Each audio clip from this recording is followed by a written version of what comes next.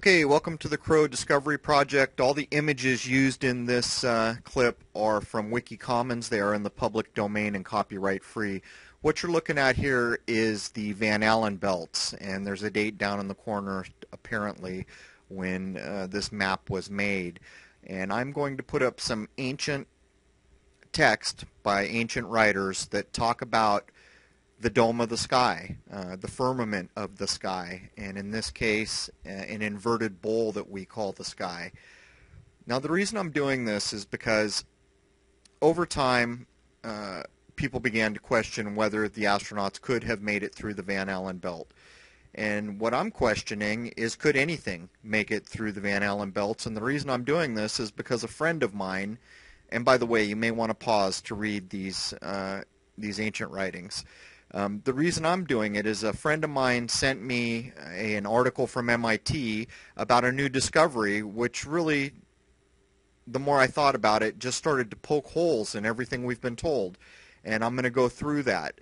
Now, the Van Allen belts were first discovered in, I think it's 59, I'll get to it in a minute, and we launched these probes. Here's the logo for the Van Allen probes, and they went out in 2012. So from the first time we launched anything, we were looking at this problem, and all the way up to 2012, we're still launching probes to deal with the Van Allen belt problem. Now I'm going to go through a couple more images that attempt to show what the Van Allen belt is. There's two of them. There's an inner belt and an outer belt, and I will show you a better diagram here. Here's another reference to a vaulted dome from an ancient writer. The Sumerians called it a solid vault, as you can see here. We'll wrap up with a couple more images and then I'll get into it. Here's a Greek philosopher that referred to it as a felt cap where the stars were fixed to it, to the surface like nails. Talking about, space here. And here's another one, dome-like covering, dome-shaped. A covering comprehended matter which was like a clod. So here is our first launch into space, which came right after Sputnik, but it was America's first successful launch, and it had a satellite, and part of it was designed by Van Allen, and what it did was it went up to look at the Van Allen belt problem. And I'm going to get into this, but first I'm going to cover the MIT discovery, which further complicates everything we've been told here. And I'll preface the conversation that we're about to have by stating that I was a radio operator in the military and a cryptographer, so I know something about radio, and that's really what got me thinking here. So let's get into the MIT article real quick. Okay, so here is the MIT article, and I will put the link in the description of this clip if anyone wants to see it. As you can see, invisible plasma shield which protects Earth from radiation discovered 7,200 miles above the planet. So let's get down into this article a little bit. There's just a couple things I want to pull out. You can go back and look at this if you want. Earth is protected from fast-moving killer electrons by an invisible plasma shield. Let me jump down here. There is a couple of lines I think are critical. Okay, here it is. It is almost like these electrons are running into a glass wall in space. And it goes on, but what's interesting is it closes out by saying, it's like looking at a phenomenon with new eyes, with a new set of instrumentation, which gives us the detail to say, yes, there is a hard, fast boundary. So, I mean, I'm going to map this thing out. It doesn't tell us how big or how wide it is, but it gives us enough information to look into some very important points, and I'll get into that now. Okay, so here is a diagram that I have made, and keep in mind this is 2D. From the other images that I've shown you, you can see that it's a toroidal shape that we're presented with when they talk about these belts. So just keep that in mind as you're looking at this. But anyhow, let's just go through the diagram really quickly, and bear in mind every one of these belts is plasma, and I'm going to cover what that means. So we come into this green strip. This is low Earth orbit, and it is slightly overlapped by this area, which is the inner Van Allen belt. Okay, so low Earth orbit goes from 100 miles up to 1,240 miles, and interesting enough, some of the definitions of low Earth orbit start at sea level, which I thought was very interesting. All right, the inner Van Allen belt, which is this area here, goes from 600 miles out to 3,700 miles, and then we get to the new MIT discovery, which is this pink band. And this is the glass wall, the hard and fast boundary at 7,200 miles, and this is plasma as well.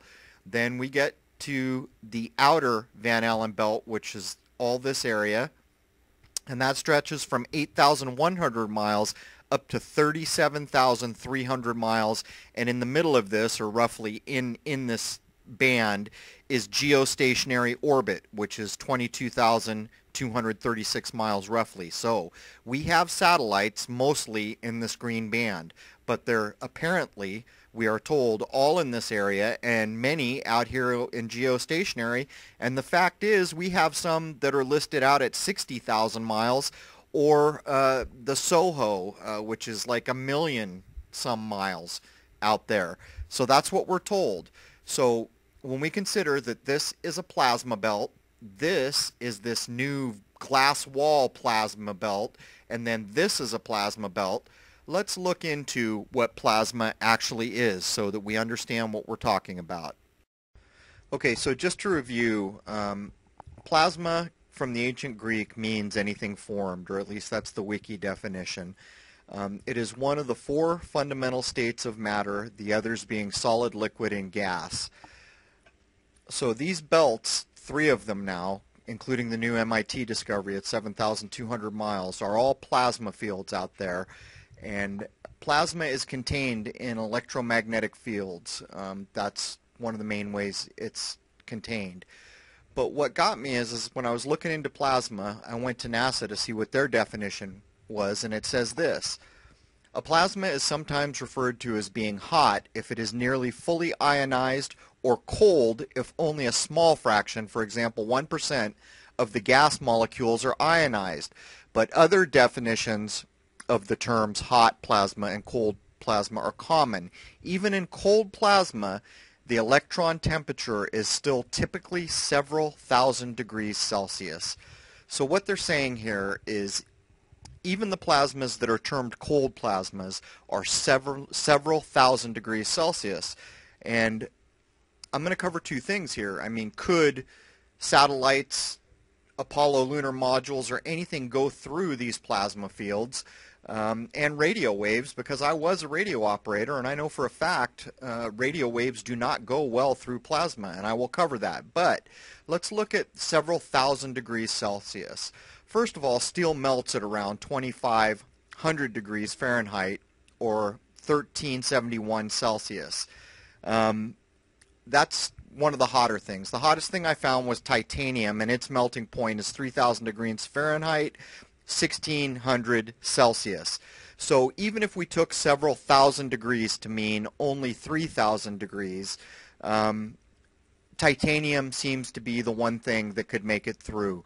Gold is at 1,900 Fahrenheit, silver's 17. Tin, we see all this tinfoil shielding on all the space things were shown. The melting point for tin is only 449 degrees Fahrenheit, or 231 Celsius. So you can see the problem here. If you consider that the oven in your kitchen goes up, you know, most ovens go what, around 500 degrees? You look at these things that were shown. If you put one of those in your oven, would it even make it through 500 degrees if it was left in there for an hour? But radio waves is really what got me thinking. As an ex-radio operator, I remember the training we used to do bouncing radio waves off the ionosphere. So I started looking into this. There were some Russians that were working on this problem for the very reason of space objects communicating with radio waves back to Earth. But this definition really kind of stuck with me. Listen to this. The fact that the propagation of radio waves in complex media such as plasma is one of the most fundamentally difficult ones in electromagnetism. So there it is. They're stating flat out that getting a radio wave to propagate through plasma is the most difficult problem in electromagnetism. So there was a group of Russian physicists who were dealing with this, and I lifted this excerpt from their research, which really starts to put a nail in the coffin of whether or not we can go through these fields or even send a radio wave back. We've got a rover on Mars. How the hell are the radio waves from that rover getting back to Earth? Listen to this. This is what the Russians said. A group of Russian physicists say that they can get around this problem by turning the entire plasma sheath into a radio antenna. That means a receiver, okay? They point out that any incoming signals is both reflected and absorbed by the plasma. The reflected signal is lost, but the absorbed energy sets up a resonating electric field at a certain depth within the plasma. In effect, this layer within the plasma acts like a radio antenna receiving the signal. Now here's the kicker. However, the signal cannot travel further through the plasma to the spacecraft. So there it is, flat out. Russian physicists are telling you that when a radio wave hits plasma, part of it is reflected and that signal is lost, which I know from firsthand experience being a radio operator. Secondarily, they say that some of it is absorbed into the plasma, but it can't travel through the plasma to, in this example, a spacecraft. So how the heck are all these satellites, rovers, spaceships sending radio signals through this plasma? And on top of that, how the heck are they going through fields that are several thousand degrees in temperature? And that's us assuming that this is cold plasma. If this is hot plasma, which I couldn't really find a definition of these bands to determine this, if it's hot plasma, it's much, much hotter. So these are the problems. So there is basically only one way I can fathom in my mind crafts that we build actually dealing with the things we have talked about here today, these plasma belts, and that is magnetic fields. Magnetic fields can contain plasma, and I have shot a lot of objects like this thing you're looking at now, and I've always described them as having a magnetic-y looking halo. What if these are technology we've been never told about? And that is a magnetic bubble that this thing is in so that it can go out into deeper space. The speed of this thing suggests that it's much further out than low Earth orbit, which would put it in these belts that we've been talking about, these plasma belts. When you see footage like this, and I have shot many objects, this is just one of the best examples. That's a still that I took, by the way, where it jumps. You see these kind of double halos where there's a core, an outer halo, and then an outer halo, and they usually have a reddish hue. And I have wondered for a long time if these are technology that we've never been told about, because this is in perfect focus. Anyone who uses a scope will understand that something that's any distance from the scope, a mile or two away, something like that, and if the moon or the background is in focus, then this object is in focus too. So, you know, to sum up, if we just send metal craft out there, I've pretty much demonstrated that there's a lot of problems with what we've been told. If we try to communicate back to Earth with radio waves, there's a huge problem sending radio waves through plasma. The only thing that I can come up with is either we are totally being lied to and we are not beyond low Earth orbit, or the images that I just showed you, or images like them, are showing vehicles that have some kind of a magnetic bubble they travel in that allows them to go through the plasma fields in space. At any rate, Clip's getting on a bit. That's it. So there it is, the Van Allen belts and this new MIT glass shield in space. Cheers.